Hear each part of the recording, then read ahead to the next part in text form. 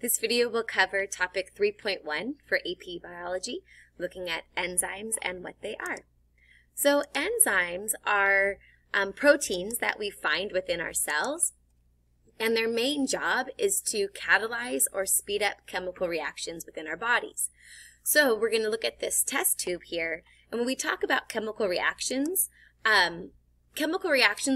like in the body will happen regardless of whether or not there's a catalyst. So in this test tube here, how the reaction proceeds pretty slowly. What we can do in chemistry, for example, is we can add heat. So when you add like heat to a reaction, that heat is what is acting as a catalyst. So that heat would speed up the chemical reaction. But we're not going to heat our body up every time we want to speed up chemical reactions. So therefore, within our bodies, we are going to use enzymes.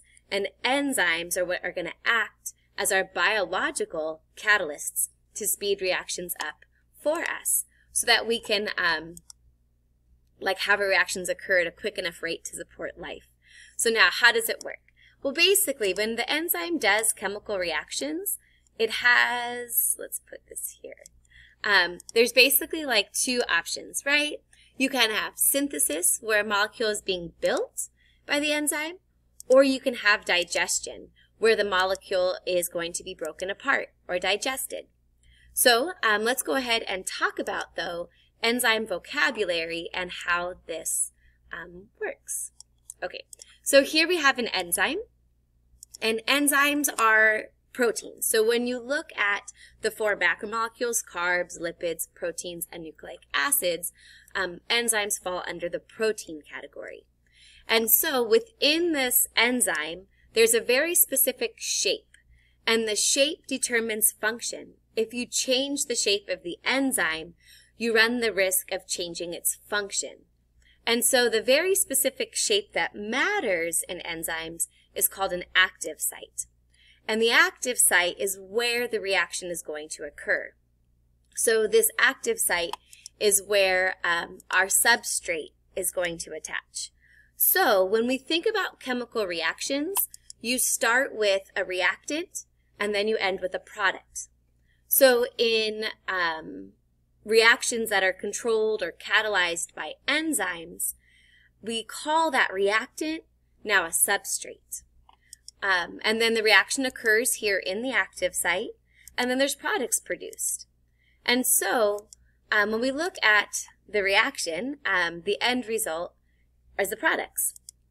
And so the active site, cool thing, it's not damaged by the reaction. It can be used over and over and over again. So let's go ahead and see some examples of this. So here if we start with a glucose or a monosaccharide, and we add two together, we get our products, which is a disaccharide. So this here would be your reactants and your products. However, if we use an enzyme to do this, here you can see the active site. So if you use an enzyme to build and join together these two monosaccharides to build this disaccharide by dehydration synthesis, now we call those two sugars, we call them the substrate. So it is a reaction occurring, right? You started with reactants, which were the sugar molecules, the glucose, the monosaccharides. And you ended with a disaccharide, the product. So what we started with, we would normally call a reactant. But because it's an enzyme doing the dehydration synthesis, we now call that a substrate. The two sugars are a substrate. And so I also want to point out that these active sites are very specific to their substrates. It's kind of like a lock and a key. They're very specific. So this enzyme will only build disaccharides. Okay. All right. So let's go ahead again to summarize. So here, your sugar molecules that you're starting with, normally those would be called our reactants, but because it's an enzyme doing this, we call these substrates. All right. So now I did mention how it's like a lock and a key and very specific. So here, when the substrate attaches to the enzyme, we call this an enzyme substrate complex. and this is where the reaction will occur. So then here's a reaction, and now you have your products. So I also mentioned how an enzyme is very specific for the molecules it catalyzes. So here, these two sugars would not fit in the active site, and that enzyme would not build a disaccharide. So each enzyme is very specific for the substrate. Okay, so now let's go ahead and take a closer look at how an enzyme interacts with the substrate in order to catalyze that reaction. So here's just a Google image kind of showing the blue area is the active site, and you can see I have two molecules that are going to be joined together. So it's a synthesis, it's building. So you can see here, when the substrate attaches to the active site, the enzyme will kind of like tighten a little bit just around it. This is actually called induced fit, and it will orient the substrate molecules so that the bonds can form between them and then form the product. Okay, so let's review. When we talk about enzymes, enzymes are proteins, and when building a protein, there are 4 steps. You have your primary structure, which is the order of the amino acids. That is determined by the DNA. And then you have your secondary structure, which is based on hydrogen bonding between different amino acids, forming either the alpha helix or the beta pleated sheet.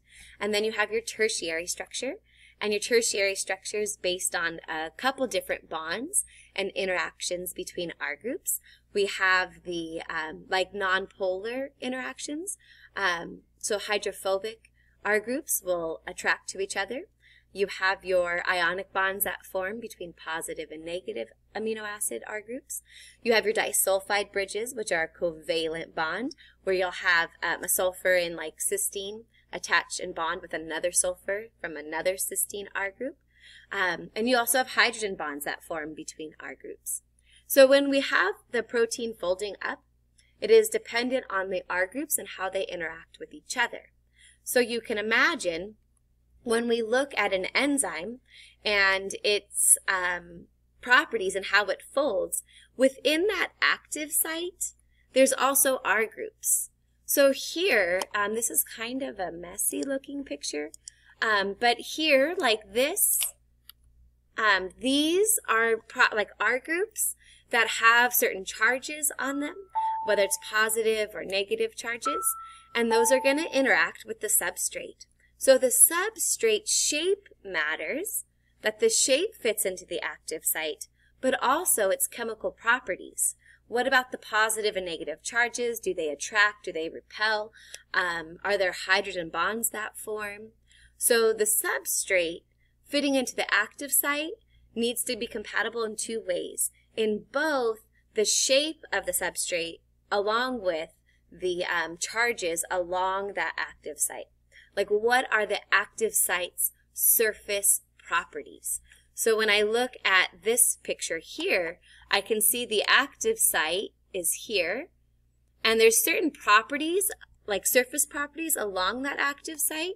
So here I see a positive charge, I see a hydrogen here. So now when that substrate attaches, you can see how like it's important that the substrate charges are compatible with the surface, or attracted to the surface properties of that active site's R groups. Okay, and that covers basically 2.1 in enzyme, or 3.1, sorry, topic 3.1 in AP Bio, enzyme structure.